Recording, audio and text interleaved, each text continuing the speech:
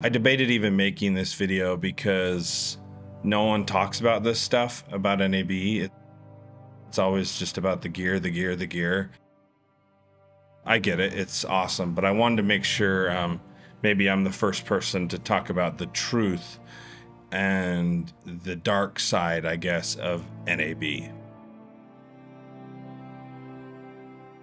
As you guys know, NAB is done. There are a ton of recaps, and I've seen a lot of amazing recaps on how awesome NAB was.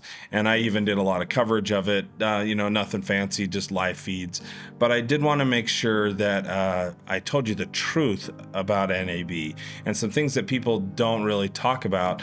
I don't know if it's because they're scared or they're worried what the industry might think, but I did want to at least bring up some truth. Truth number one, when you first go to NAB, you are going to come into the convention center and it's going to be so amazing because you're going to see all of these people that you've looked up to. You're going to see all these brands that you use their products. You're going to see cameras that you may never even shoot with your entire career, but you get to play with them. And then you have this amazing experience on day one, you're hours in, and then you go back to your hotel and your back is going to be blown out and your knees are going to be so tired and your feet are going to die. My back hurts, my legs ache with pain because you've had such an amazing, awesome time at NAB. But that is one of the truths that I wanted to mention. You are going to ache like crazy at NAB. Truth number two, get ready to look like an idiot because you're not gonna know where's Southwest and what booth is in the Southern Hall and Central Hall and North Hall and West, and you're gonna be looking around all over the place. Where am I? I must have taken a bad step. And so just, you know, just embrace looking like a crazy person and you don't know what is up and down and left and right. Although I am an idiot, so it kind of works out.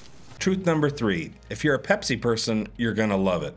If you're a Coca-Cola person, bring your own drinks, sneak them in through any resources you have possible because for some reason, maybe the Las Vegas Convention Center has a deal with Pepsi, but there's no Coca-Cola or Coke Zero anywhere to be found. So, you know.